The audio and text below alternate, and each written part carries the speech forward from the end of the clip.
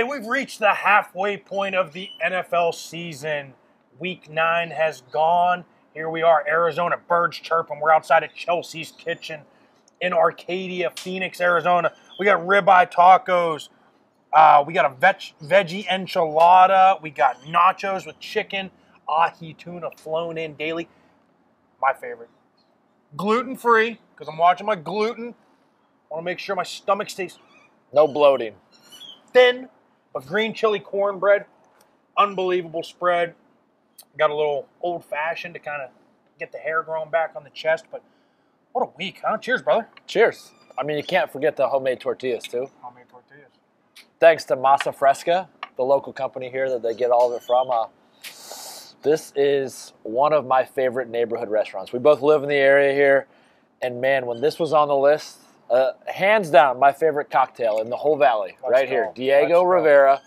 Every time I come here, it is what I get. Every time I come here, I get the nachos. Our family loves it.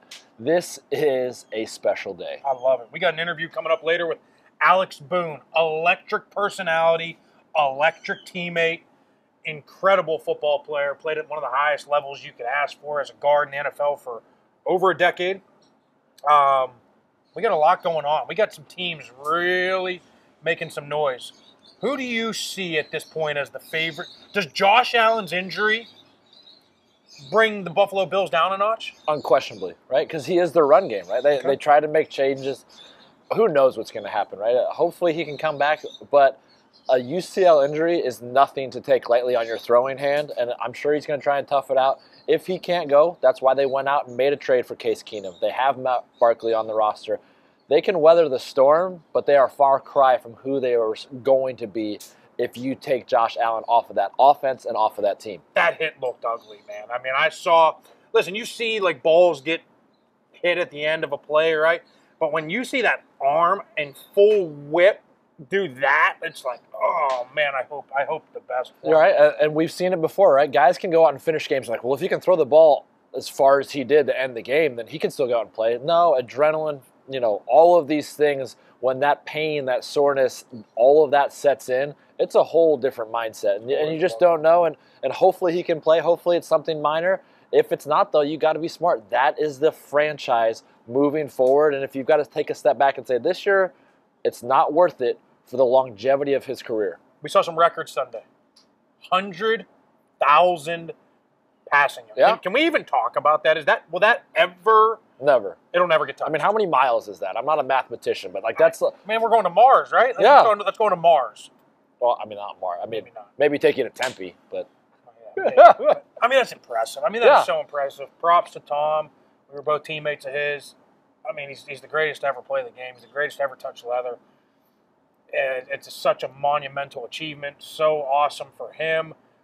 I know he doesn't give a shit about that. All he cares about is winning and getting his team into the dance. But, man, that is cool. Justin Fields, 178 yards rushing. That'll get broken. With the way and the athlete that you're seeing play quarterback, that'll get broken by somebody. I mean, there's 4 or 5 quarterbacks you could rattle off right now in the NFL that might break it next week. So that could change, but you also don't see somebody as committed to the run game as you see the Chicago Bears offense, right? They are on pace to set an NFL record for rushing yards in a season. And that's a great point. I think it's so awesome to see because you don't see it often. You don't see teams. It's not sexy. Well, and you also don't see teams take what they do, because most coordinators do what they do. Like, I hate that saying, hey, we do what we do, right? But they were going that route. They get a bye week, and they come out, and they're a different offense. They adjusted to their personnel. They adjusted to what he does best. And now they're actually look like a pretty good team. Like, This is a team that 5 weeks ago, I'm betting against them every week. And now it's like, I went through it today, and I'm like, I'm not touching that game.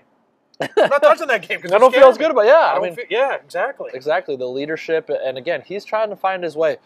Bill Parcells used to always tell the coaches that I were around, it takes 3 years to see what you've got in a player. And they need time to develop, especially within their own position, how they can fit in your scheme. We've talked about all this stuff. The patience isn't there in this league. This is a knee-jerk reaction with a lot of teams in this league because they want instantaneous results. That's not going to happen all overnight for some of these guys. It's going to take a little bit more time.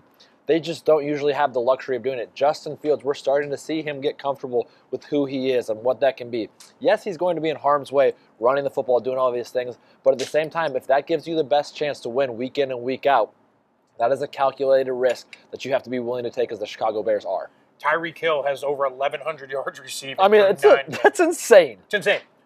First of all, does he hit 2,000 yards receiving? Yes. Is that all time? Would that be an all time record? Somebody has over 2,000. Calvin does. Okay. Will he break Calvin's record? He could. I don't know what Calvin's at. I mean, we probably should. I don't know the exact number, but through 9 games, nobody's had more, and he's got an extra game. And to think, Waddle's having an incredible year. Gesicki's having an incredible year, right? Like, it's not like they're just focusing in on just him. He's not the only offense. They got a good running game. This is all happening within the offense, which is insane to think about. You need 2 number 1 wide receivers to be able to do something like that, and Jalen Waddle takes that pressure off him because you can't do that. The other thing is you see Tyreek Hill play. He plays so much bigger than his frame, right?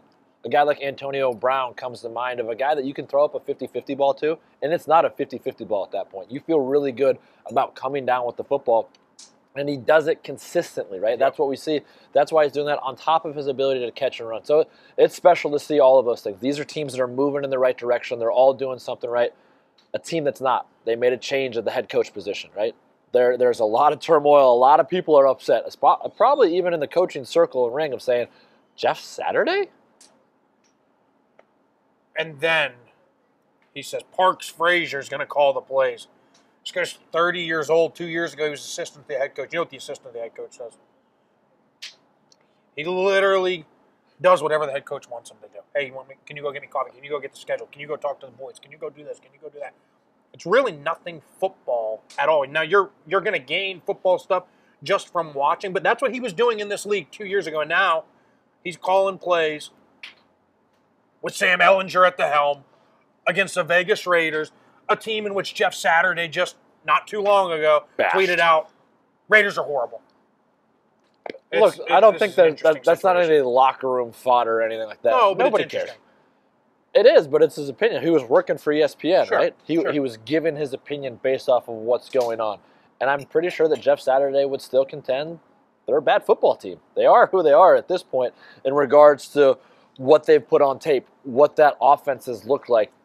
They get rolling, they jump out to a huge lead, and then all of a sudden it evaporates, and they go away from the best wide receiver in this league that they finally found some success with, and they go away from him. Listen, if this was an Indianapolis Colts team that had a quarterback in place, a good quarterback they have two, they're just not playing them. Agree.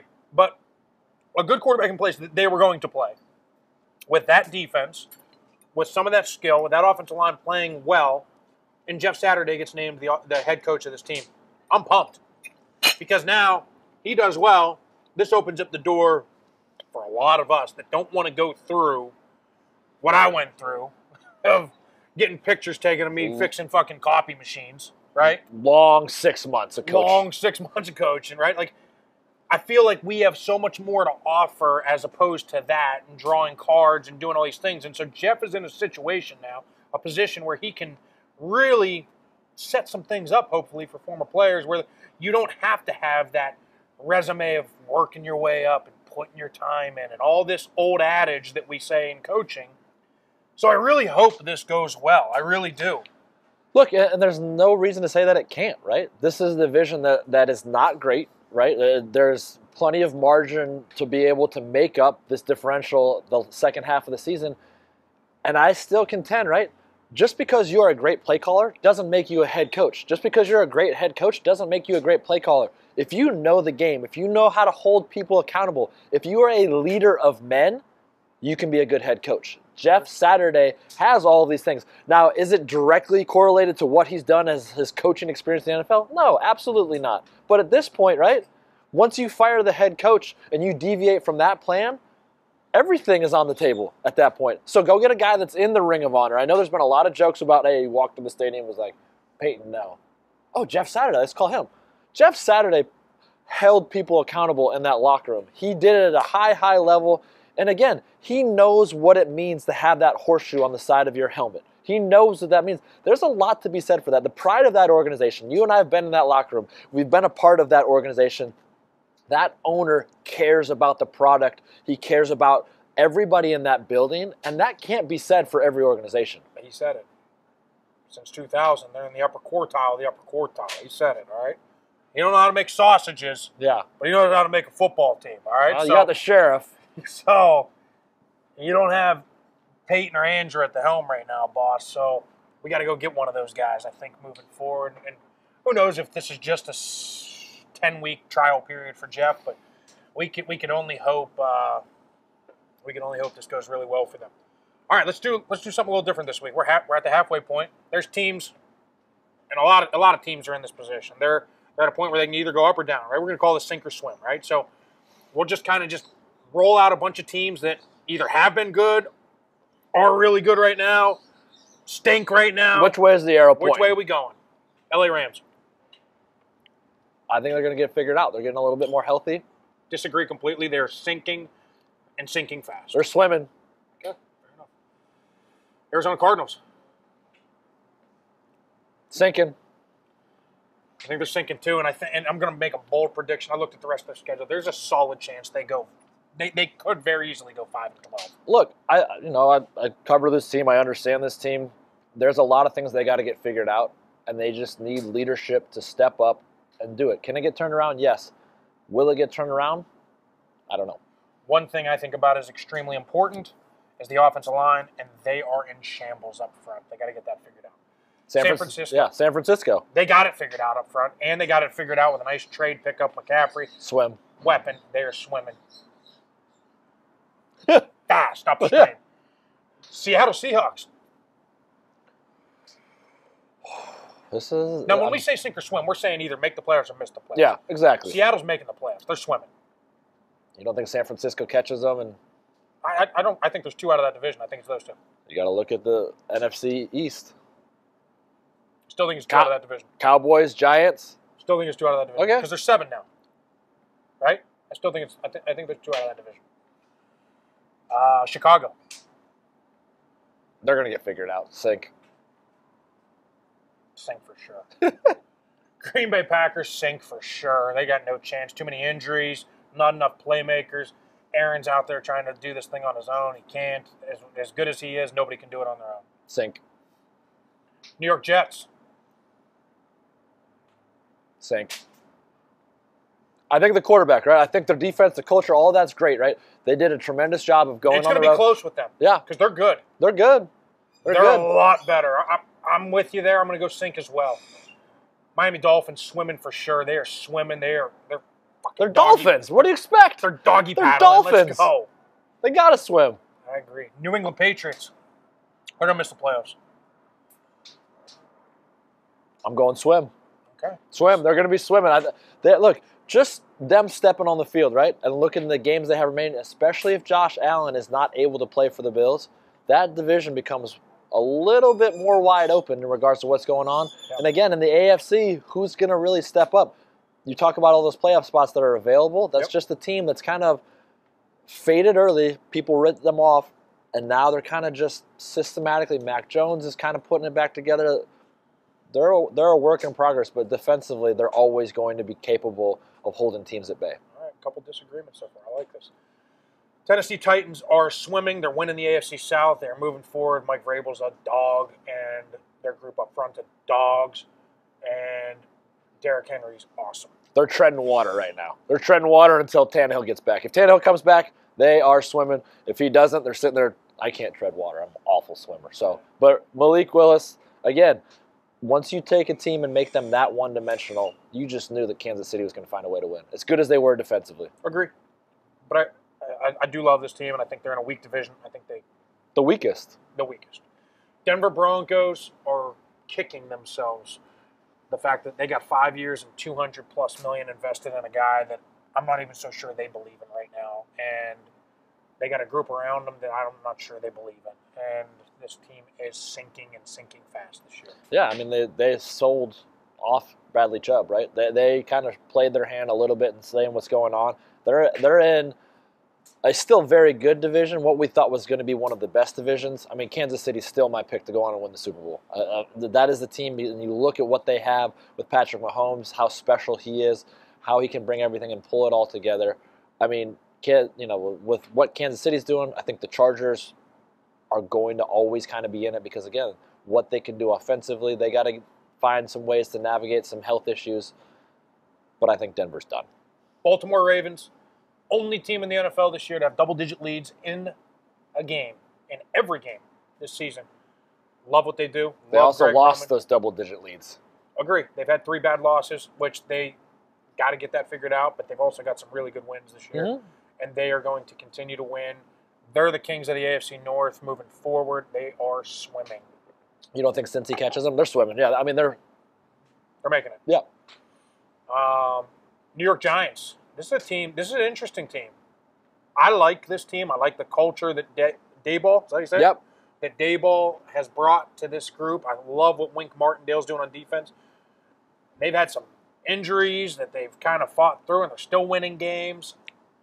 I don't know if they have enough this year. Sink. Yeah, I'm saying sink as well. Washington Commanders, whatever you want to call them. Do you have underwear on? Yeah, I do. So you're not commando right now. Not, but they stink. They are sinking. Might as well put a fucking, what do you call those things? Anchor. Might as well put an anchor on the end.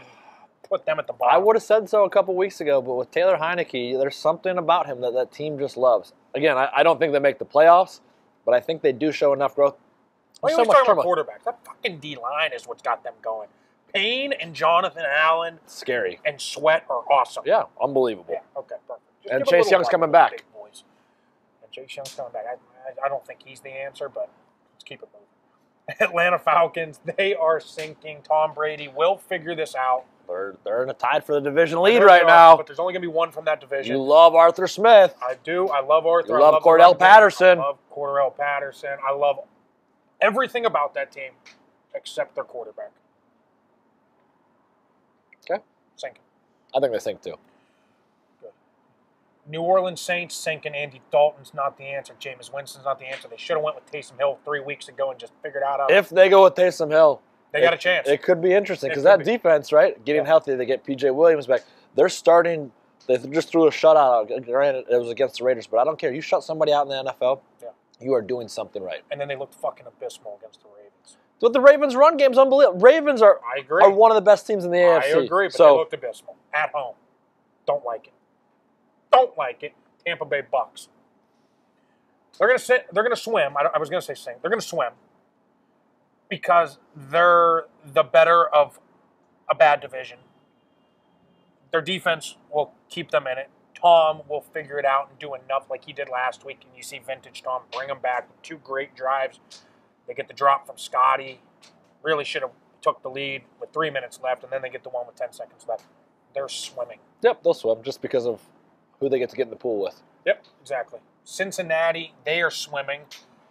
The team I will say this, there has to be a contingency on this. The team that showed up against the Carolina Panthers, I understand the Carolina Panthers are bad, but when you're measuring the Carolina Panthers defense, they're pretty good. And they looked awesome. Mixon got it rolling, 5 touchdowns. I mean, that's a team. They are so talented. If they can get it figured out, which, again, it takes a little bit of time. You miss Jamar Chase and you can still put up that kind of a day, I think they swim. Cleveland Browns. Love the run game. The 2 edge guys can really wreck the game. On offense, run game's incredible. Offensive line's incredible. Quarterback's average at best. Week 11, though. Week 11. Week 11, you get the guy that you paid the house to. I mean, just you gave everything up for him. He hasn't played in 2 years. Who knows what he's going to bring? Will they be who they paid him to be? Will he take 7 games to figure it out? It doesn't look like it in preseason. I'm going to say sink this year. We'll see about next year. Yeah, the only thing that matters is this year. Sink. All right, we got some injury news. We got some bad injury news this week, leading into the backup plan. Rashawn Gary, who's actually had a great year, he's come on. Great player. I think slow start to his career. They had Preston Smith, they had Zadarius Smith. Wasn't really called upon to be the full-time guy until this year, and he's 6-7 sacks. I mean, he was top 5 in the league in sacks. Yeah. And you lose him to an ACL halfway through the year. It sucks because their defense was actually doing some good things. I don't know who's going to come in for him. Do you know who's going to come in for him? Yes. Talk to me. Their rookie that they drafted in the 5th round, which is hard to replace. He's got 2 sacks on the year. Okay. He's still doing a good job. Kingsley Enegbre, I believe is how you pronounce it. Okay. It's going to be interesting. It's a huge void to fill, right? When you try it and plug Can't fill it. Yeah, I mean, but not only the level of play on the field, but that leadership component of him stepping in there, of what that means for a team that's still trying to figure out who they are, right? There's there's a lot of questions, right? When you lose games like that, right, and the way that they've lost games, 5 in a row, 6 in a row, whatever it is since 5, London, yeah. you know, and so you start to question everything, and then now you start to get the division, and where does the division start? We start to point fingers. Who do we point fingers at? Well, defense is not doing what it's done in years past, so here we are, and they've given up a ton of stuff, and they're literally pointing fingers at the defensive coordinator, and that you cannot have. Nope. So that's kind of where they're at. So will they figure this out? Will they pick it up moving forward? Will they do any of this? Lord knows. Yep. Well, a team that has to figure out coming off the bye, because you have a centerpiece, you know, a guy. Look, you go on a break, you have a bye. You always give the speech as a head coach, and Brian Dable probably gave it. Don't go out and do anything that's stupid that's going to hurt this team. Don't be the guy. Don't be the guy. Xavier McKinney played every single snap for him, goes down to Cabo and goes on an ATV, has to get surgery on his fingers. He's out now, right? And why that's so important? He wears the green dot. The green dot on the back of your helmet. Explain that. Yeah, the green dot on the back of your helmet, it just lets everybody know on the field, because you're only allowed to have one green dot. That's the coach to quarterback, or the communication between the coach and the player on the field. He is the one that has to relay all of the calls. It's imperative that you are comfortable in doing that you know how to do that. So now you're going to have a new guy out there. You're also going to take a first-round pick off the field that's playing very, very well for you. Like I said, he played every single snap. How you fill that role, because you're going to switch the green dot guy, obviously, to Julian Love, who was the opposite starter, that can make that calls, who can do all those things. But now you're plugging in a 4th-round pick or a 5th-round pick. Obviously, the pedigree is completely different. The chemistry of that secondary matters so much, and that's one of the reasons why I think this team, these little things start to creep in, that you will see the New York Giants kind of fade back to the median. I do think, though, with Wink Martindale, this is a team that can hide some of that. Like, I think he is that good as a D coordinator. As a safety position, though? Yeah, I think you can protect that a little bit. I think you can protect that. I think you can go some single high stuff, protect that, blitz. Now, your corners are going to be put in some disadvantageous positions, I'm sure, based on this. But you got a good front. You hope that they can get home. I mean, Dexter Lawrence is playing out of his mind right now, right? Like, yeah. They got some guys up front. And so I think that's a group that you might be able to hide that. I do think it's a huge loss. I think how bad of a phone call that is. Hey, Coach, looking forward to getting back from the bye, but here's the deal. I went down to Cabo and I fucking shattered my hand. So, you did what? Yeah. You did what? Like, I mean, that's a horrible phone call to have. Yeah. So, I mean, it's one of those situations you hope they get it figured out. But I agree with you. I don't think they're so deep and talented that they're going to be able to just kind of get away with a bunch of these moves. Safeties are so hard to find good ones, right? When you have a good safety, it's just reassuring. Hence the name of the position. Yeah. They're called safeties for a reason. They are a safety valve of that defense. The Arizona Cardinals safety valve has been Budda Baker. As many Pro Bowls as he's had there, everything he's been able to do, he has been a constant on that defense over the entire tenure that he's been there. So, in saying that, it just came out he's going to miss 2 to 3 weeks. That is a huge hit for a team that has to win this weekend. They have to go up against a team that they have not had great success against. I think they've lost 11 out of 12 versus Sean McVay. Wow. Yeah, I mean, I think the last win was when we were there in the old Coliseum. Yeah, Sean it McVay's was. first year. It was, yeah. Jared Goff. Yep. Mm-hmm. And man, we put a beat down on them at the end of the year. Yeah, no, I mean, yeah, it was, exactly. So, in saying that, you take off Budda Baker, Jalen Thompson's still a great safety. I think he's on his way to being a Pro Bowl caliber, that he just got re-upped. I'm a huge fan of Jalen Thompson and what he does. Agree. But now you're talking about replacing him with Chris Banjo, who is been in the league for a long time, just a special teams guy, really, right? That's terrifying when what they do so good, they're trying to find their identity again of establishing their run because that's what the Los Angeles Rams need to do. Missed tackles are something we have not seen from this defense from the safety position.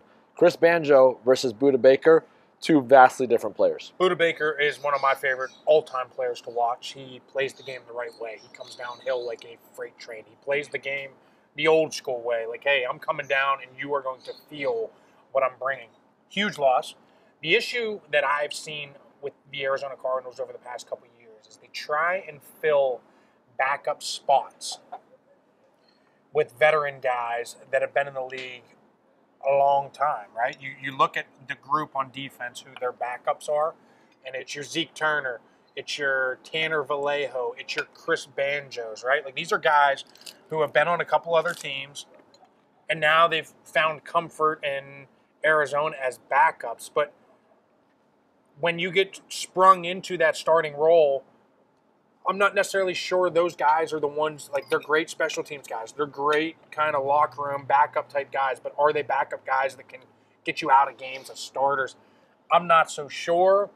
I think they need to start kind of trying to draft and move through that process and get some younger guys that can develop and do all that thing. But I think this is gonna be a big loss. This is of the ones we're talking about this week. This is gonna be the biggest one. Ooh, no, it's not. Okay. Josh Allen. Yeah, but he might play. Okay, but if he doesn't? If he doesn't, it's a big loss. It's a huge loss. I mean, you look at what this team does, and no disrespect to Case Keenum, the identity changes completely if Josh Allen can't play. This is the biggest backup plan that we'll have to see because you're not talking about like a high ankle sprain or something like that you're going to come back from right away. You're talking about a guy's elbow, his throwing elbow, and being able to go out there and play at a high level. It is a scary, scary thing that could go a lot of different ways. And if you don't have him, everybody in that locker room is like, he was up for MVP. He was as good as it gets at that position throughout the duration of this year. And now all of a sudden, it's a lot of pressure on Case Keenum to try and fill that role. Now, that's why you sign a veteran guy, because he's going to go out and be himself. He's not going to be Josh Allen. But the offense is going to change for Ken Dorsey. Oh, there's no question. There's no question. I mean, Case can't run fucking 29 quarterback man. Like, he can't do that. He can't sit there and see the safety rolls down to the 3-by side when you got the nub tight end over here and check to a quarterback man play to the boundary. Like, that's not happening. You're not going 55 yards with Case Keenum for a touchdown, right? So, agree. I mean, I agree. I'm just also looking at that in the glass half full realm of he's going to manage this. It's going to be a one-game thing, if that, because I do think he's tough as nails. I think he's only missed a handful of games, and again, it was like a UCL thing back his rookie year, I think. So he'll get this thing figured out, hopefully, and that team will continue to kind of thrive, hopefully. Let's go into some quotes. I think we had some good ones. There were some really good ones from a lot of different areas of a franchise. Yeah. So we'll start with a place that you and I, this is where our friendship started, Indianapolis. Jim Irsay. Unbelievable press conference. I mean, he had 22 quotes we could take from that. He was just on it. Yeah. The whole night, right? And so the biggest one that we think, right? We'll hit this one first. This is what Jim had to say. He hasn't learned the fear that's in this league. That's because it's tough for all our coaches. They're afraid. They go to analytics, and it gets difficult. I mean, he doesn't have all that. Hey, the fact that Jim is literally taking a shot at every single team basically in the league, including his former head coach that sits there, because Frank Reich was a big go-for-it on fourth down analytics guy, right? And so the rest of these teams are all looking to analytics for all of these answers. And the fact that he says he doesn't think it's a big deal that Jeff has never coached and that he's not going to be afraid because of the analytics thing, that's a huge statement. I mean, that is a huge statement. Well, I think it speaks volumes, right? Because some of these coaches are afraid, right? They try to minimize risk through analytics, right? You've got to be able to do that. And I said before, early in the show, Jeff Saturday hasn't been exposed to that. Pod Haley always used to say, you can't live in your fears as a coach or as a player, right? Yep. A lot of these coaches do because they are afraid to make mistakes. It's almost like when you got something good going, you just don't want to lose it. Well, Jeff Saturday didn't have anything going, right?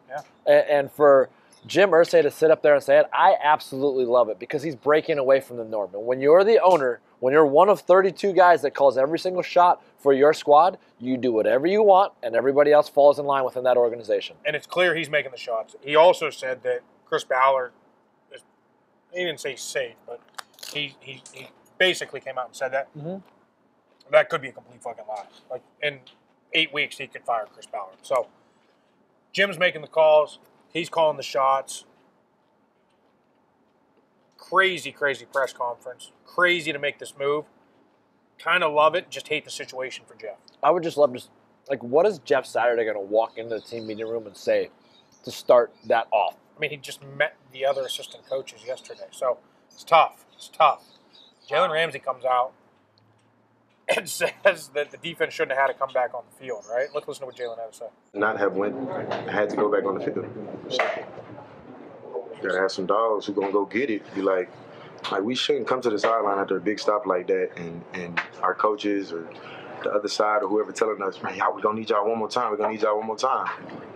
Like, what the we made a big stop, turnover on downs with a minute and some change left, and no timeouts for nobody. You gotta have some dogs like, man, all that. We gonna end this game right now. Jalen has a point, right? They get a huge, huge turnover on downs there, right? Yes, there was a drop included in all of that. But in saying that, right, with that much time left, you can't get conservative. You know who's on the other side of the ball. That third down call was so ridiculous. You don't even give yourself a chance to convert. I would be pissed if I was Jalen Ramsey. I'd be pissed if I was everybody else. You just did everything you could to defend every single blade of grass. You have this mastermind as an offensive coordinator. And those are the best plays you put on the field to try and ice it.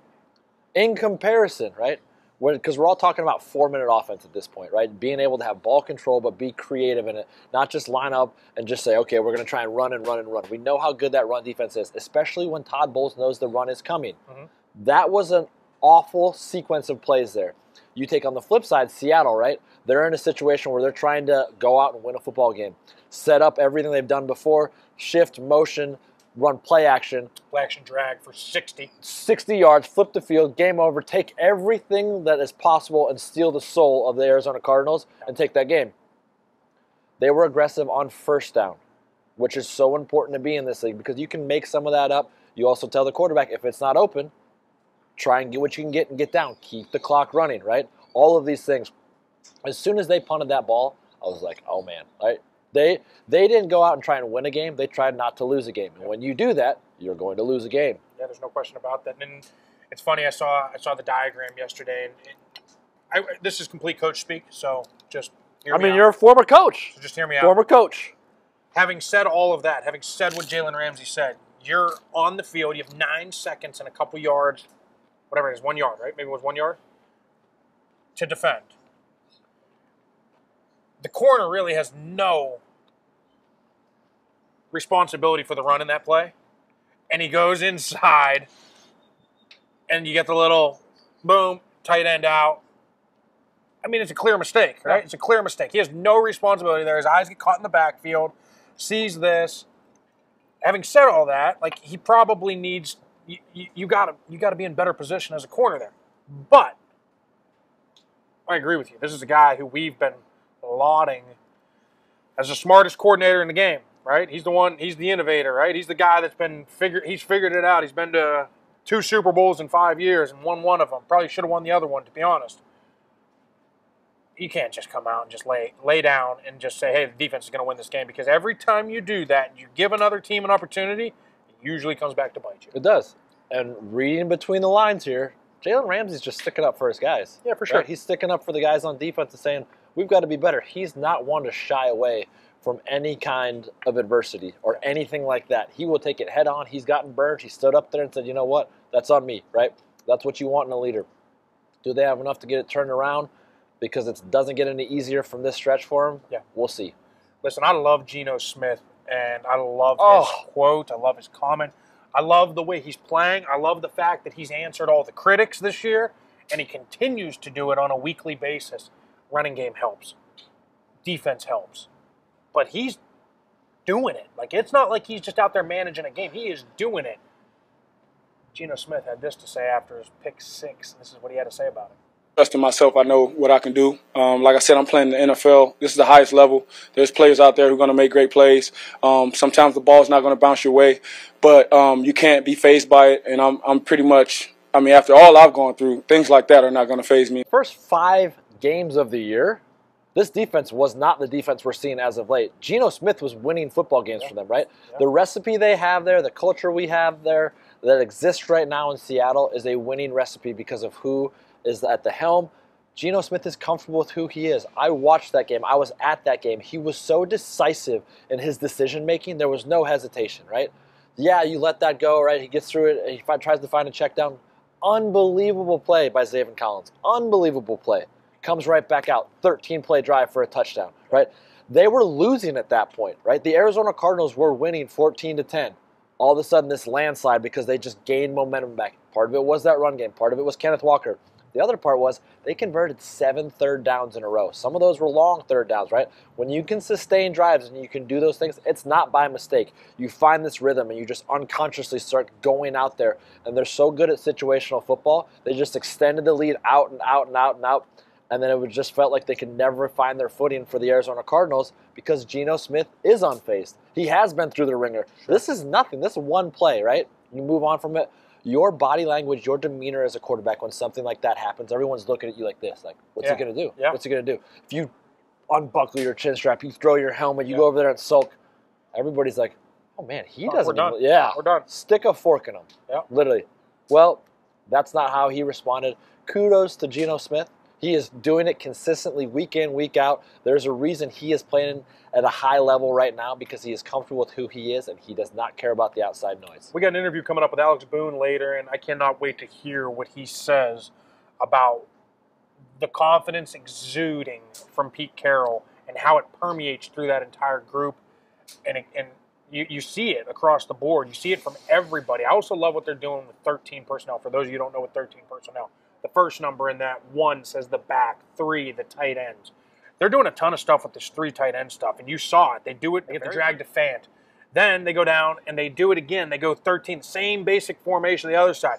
They motion a guy across. Then they bring him back and run power against a team that is wanting to stop the run and get another 12 down inside the 10. Like, it is awesome to watch what they're doing, and Geno Smith is at the forefront of all of that. Awesome to see the young man, I say that now, he's probably the old man now in the group. Yes.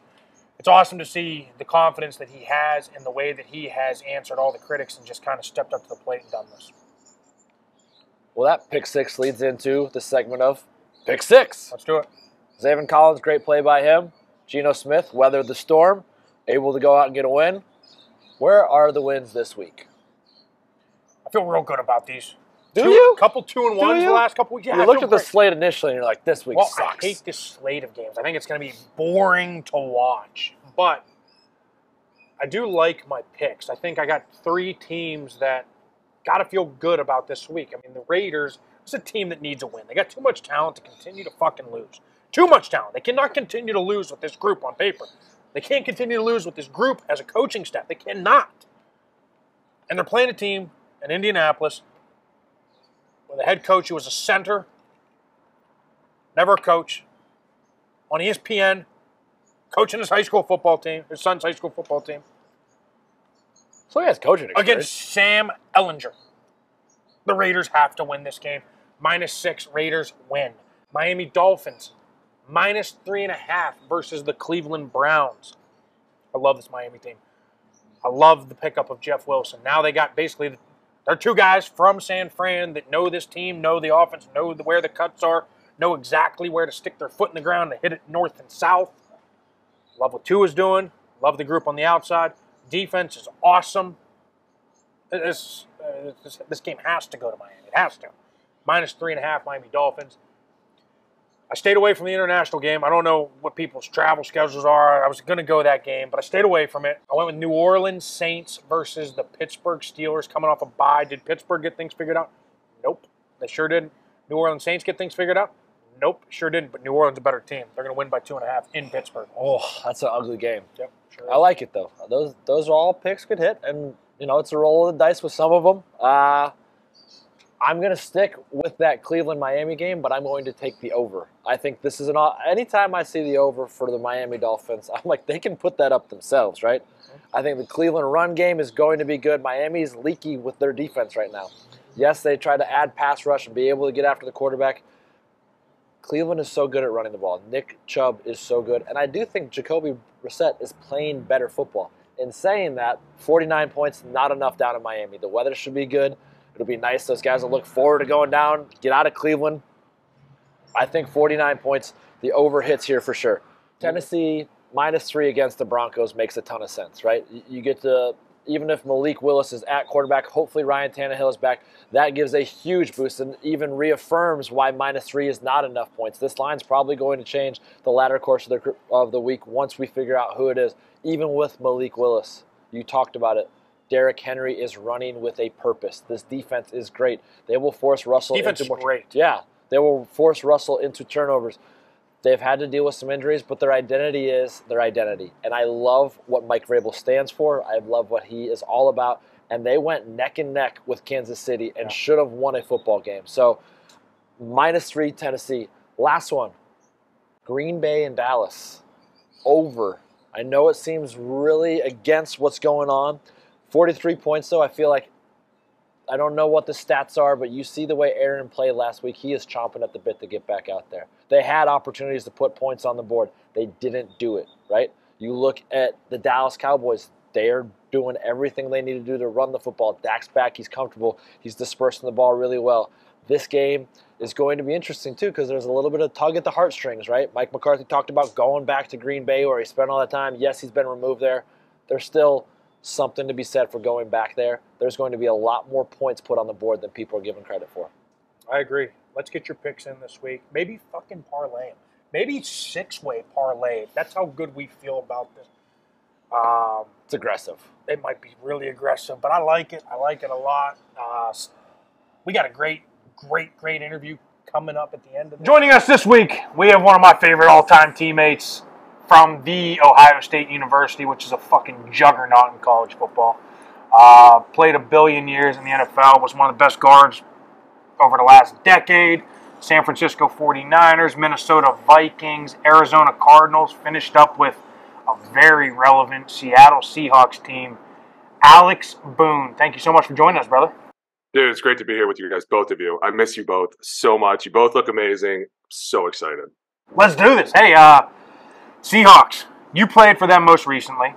Yeah. Pete Carroll, everybody questioned him. Everybody on planet Earth questioned him whenever he let Russell walk out of that building.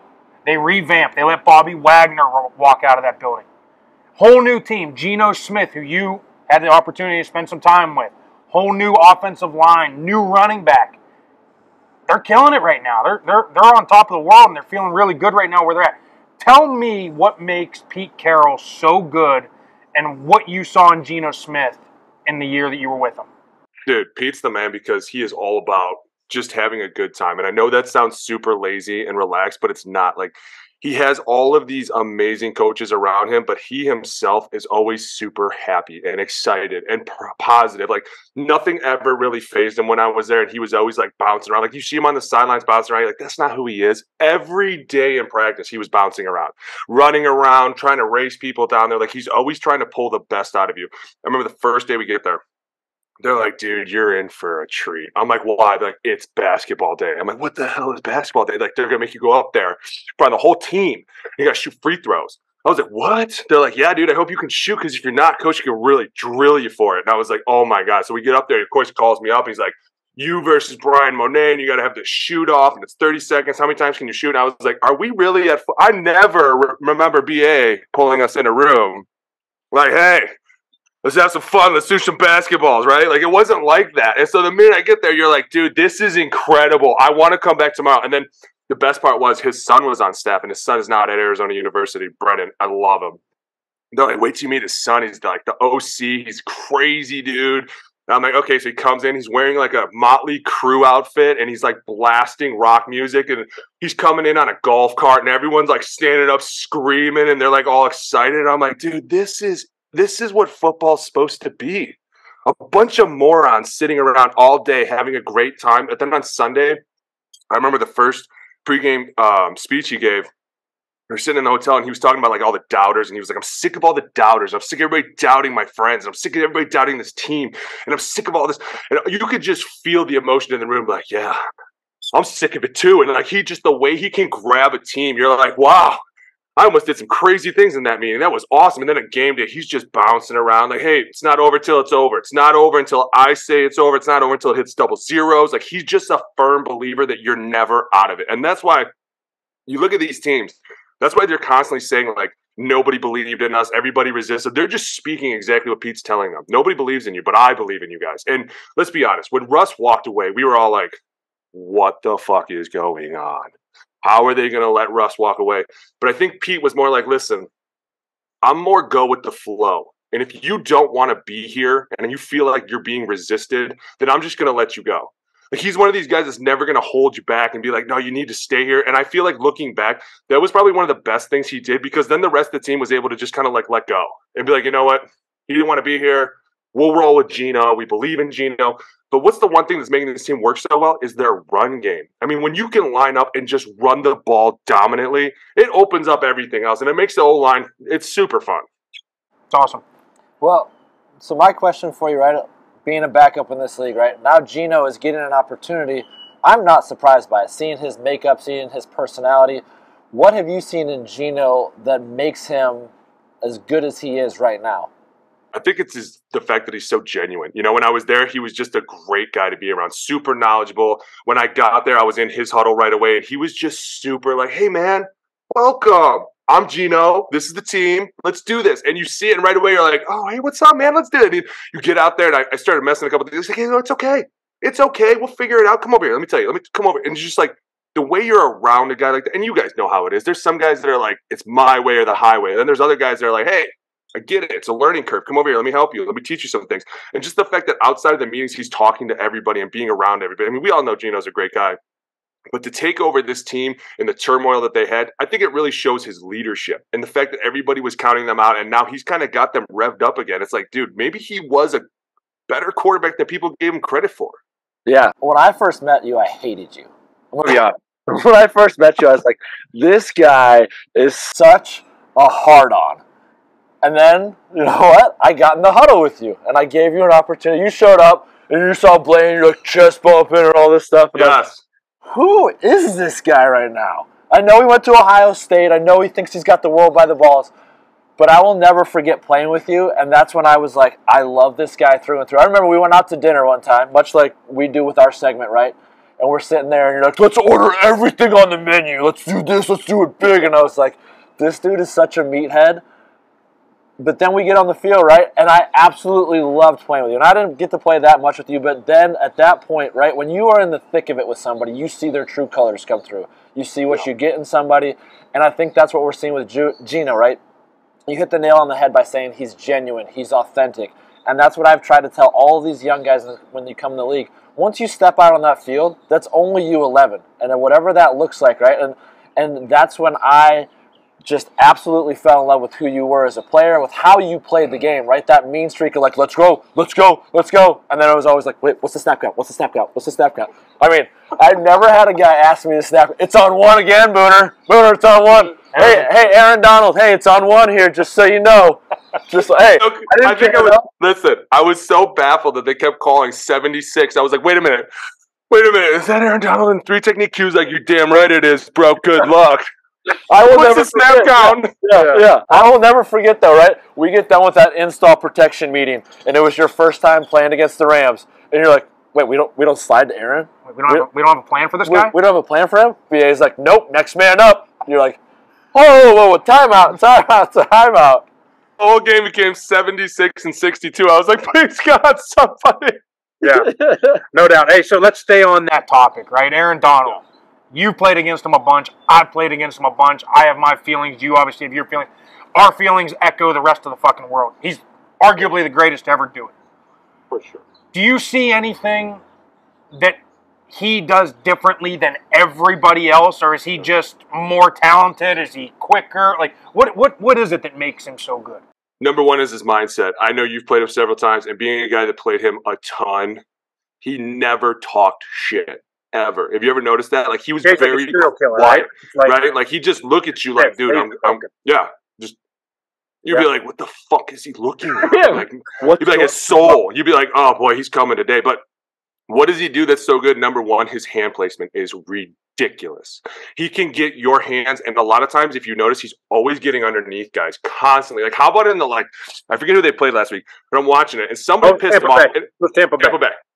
He points at the center. He's like, you're dead. Next play, just like you're just like, dude, how? But you know what it is? It's the fact that he's always moving forward. Have you ever watched his feet? He never stops. And what's our job as an O-line? Once I hit you, it's to stop your feet because then you have to get going again. He never stops. His feet are always continuously moving forward. So when you hit him, you're still having to move with him. Like you're like, wait, this one's not stopping. Why is he continually going upfield? And then he just keeps pressuring you all around the edge. And at the same time, the minute you think he's going to go outside, he hits you with that bull rush. And you're like, I'm probably not afraid of it until he hits you with it. And you're like, okay, I'm not sure where the Mack truck's hiding in him, but there's something in there that's not right because he's strong as shit. I've said that too. I've said that a bunch. And people don't realize it. It's when you watch defensive linemen and they go to make their move and swipe hands, their feet stop because they open their hips. Right. He's the only person I've ever seen that continues to keep working upfield while doing that. I agree with you 100%. And it's funny, too, because the one time we were blocking him, I blinked, and he went inside, and I was like, where did he go? And I saw my center just eating a full face of it, and I was like, oh, man, that sucks. I got to go out here. See you, buddy. I was like, I'm out here. It was not you. I swear it was not you. Yeah, I bet. It was not. Well, that leads into another great question, because AQ and I, one of the segments we always talk about is the backup plan, right? And having a backup plan of, when somebody has to step up, right?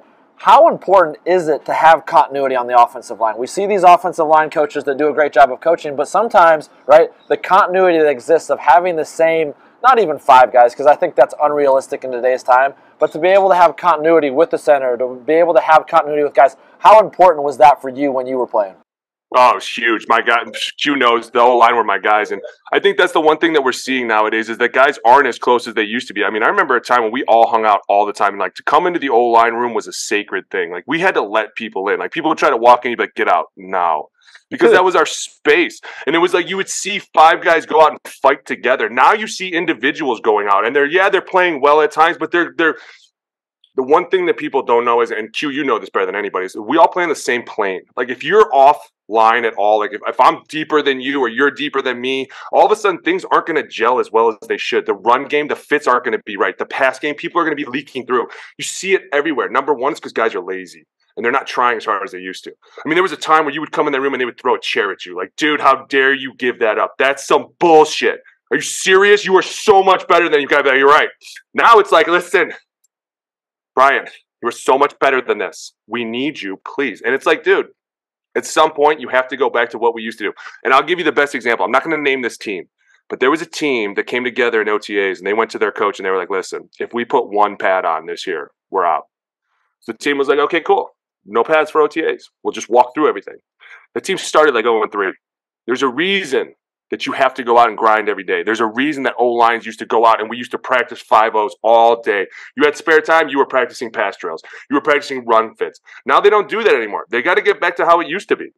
Well, and I've got an observation that I don't know how I came about this, right?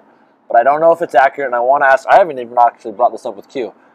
I think as soon as the rival ratings came out and every high school offensive lineman was worried about what his star rating was, AQ Shipley did not have a high star rating. Did you? Was the star system out there? Yeah, I think I did, actually.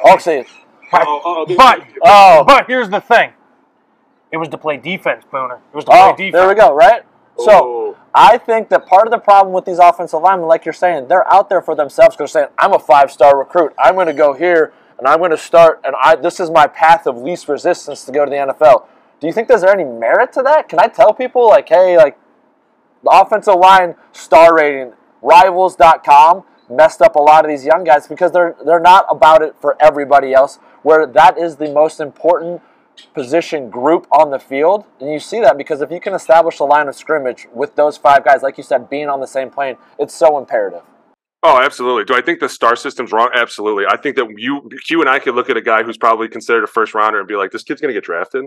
Wait, what? Like, it's because when you're looking at it, how does he fit into the team? I don't ever looked at a left tackle like he's by himself. I always look at him in the left guard. What are they doing? How do they handle twists? How do they handle switch offs? All these things. How do they do in the run game?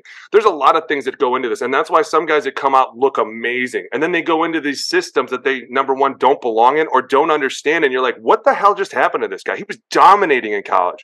And then he goes to the pros. Oh, yeah, by the way, he's playing against a 35-year-old too, who's out here to make money for his family. Like, everything changes. So the minute you jump into this team dynamic of professional sports and grown men, dude, everything is out the window, and you have to fit more into a team. So I agree with you.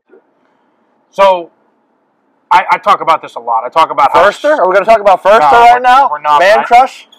I know Booner's a big fan of Firster, but here's the deal: we're gonna go a little bit about schemes and talk about, because I talk about this all the time, how important it is, right? Like, if you're a zone scheme guy and you go to a gap team, like, you're not gonna, like, you may be one of the best players in the world in a zone scheme and go and get your head beat in a gap scheme and vice versa, right? So just talk a little bit about how scheming around your personnel up front can really, really help out an offensive line based on what their strengths are.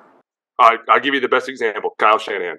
Kyle's always pissed me off, but I love him to death because every time I was a free agent, I always wanted to play for him. I swear I did. I had my agent call his team first, like, hey, listen, I want to go to Kyle because he just seems so innovative from the beginning. And they were always like, he's too big and he's more of a mauler. And I would always be really crushed by that. Like, I was like, I can run off the ball too, though. They just don't let me. And so, but it was like, I got put into this box of like, hey, this guy runs power better than anybody. Him and Mike, they love it. But it was more like, it's just how we were built. We were built as fighters. We're more maulers. We like to keep it condensed in the middle, right? Like, we had Frank Gore who loved to run between the tackles. He hated cutting it outside. So it was like, hey, if we can get these big, brute, stout guys that can't really run that well, but if you tell them to go fight in a phone booth, they'll move people out of the way. Like, that's why Giro was like, this is going to work so well. And then the minute you turn around and you say, well, what happens if you're smaller and you can really run off the ball? Well, then you would fit into more of a Kyle Shanahan zone run team. Like you said, Chris Firster loves people running off the ball. You don't need to be very big in these because at some point it's all about angles. We're just getting people running. I want to see the 3 technique run all the way to that sideline, and the next play is going to run all the way to that sideline. And at the same time, if the mic gets out of position at all, well, they're screwed. You are in so much trouble. It's more like, we're going to let you beat yourselves as opposed to we're going to come attack you. And that's why I think that a lot of these teams are starting to, they're doing a better job of finding who they want. And I'll give you the best example. Cincinnati drafted a kid in our gym, and he's a mauler. But they're a mauling team because they have Joe Mixon. Like, that's what they do. They like to run it between the tackles. So they were like, hey, we need more maulers. Let's get – and so now you see guys that are starting to say, like, oh, you know what? They don't fit into this system that well. We're going to cut him loose, and he'll end up somewhere else and be fine. Just to be clear, Giro is Greg Roman. Greg Roman. Yes. And I heard his run game is absolutely insane. Like, from a quarterback's perspective, right? Terod Taylor was with him and said, the run game is more sophisticated than the actual pass game, which blows my mind. So fun, guys. Like, you would plus people on certain situations. So, like, it was the mic plus the safety. And you know what? Go out one more. And you're like, can you really go out to the corner? And Giro would be like, yeah, I want you to. I want you to take the whole offensive line that way. And then we would start to see that people would have to run so far that these lanes would become so vivid for the running backs. Or all of a sudden, the minute we'd start running this way, Cap would run this way. So it really put the safeties in a bind. Like, man, they're running either toss this way or Cap's tossing it to himself out this way. I mean, it was so sophisticated. And then the pass was everything off of that. So we're going to run fake power every which way, but we're going to have seam routes, and we're going to run China, and we're going to run Dancer. And it was like, dude, this is so fun because they didn't know if we were really running it or Cap was just going to heave-ho at 80 yards. Yeah. So is Baltimore, have they evolved with him? Like, or when you turn on Baltimore, are you seeing the same thing that you guys used to run? Or is it, like, completely different with Lamar now? No, it's the same thing that we used to run because I know what the next phase is. He brought me in one time and was like, this is where it goes to. Because we were always like, Giro, where does this go? Like, it's got to be next level. How do you beat them next? And he tried it in a game once. And he was like, we're going to try the next phase of this. I saw somebody run it last week again. Like, every now and then it comes up. It might have been Seattle running it. And the phase is you run this quarterback option, but you spread the receivers way out. 2 of them at a time. And so you're basically telling the defense, listen, I'm either going to run it with this guy or I'm going to throw it out here based on how you cover us. And we started to do it against Seattle, but that was when they had Bobby and Irv and Michael Bennett. So it was like, they were like, please, we'll keep 5 in the box easy. We don't care. We'll spread everybody out. We were like, bad team to do this against. Okay, plan B. Oh, we don't have a plan B? Shit. Here we go. 49-0. Damn it. Like, it was a rough day. Hey, this was awesome, man. We got to get you on more. Oh, man, this was great. This was electric. I needed this in my morning. So, hey, appreciate you joining us. I know you got to go get your workout in. I know you got to go handle your daycare that you got over there with 14 kids. There's nothing wrong with 4 kids. Dude, there's all screaming at me over here in the corner. I'm like, I'm going to podcast. Yeah, I love it. This is really important. This is work. I love it. I love it. Thanks so much for having me, guys. We had a great show. Pick 6 was good. Great quotes this week. Backup plans. We hit on who's going to sink. Swim. What do we got? We got a lot. But, hey, this was another good week of the Bobbled Exchange. Thank you so much for joining us. Check us out on all YouTube, Spotify, Apple, everywhere where you can check it out. Like it, subscribe, retweet it, get it out there. Let's go. Cheers.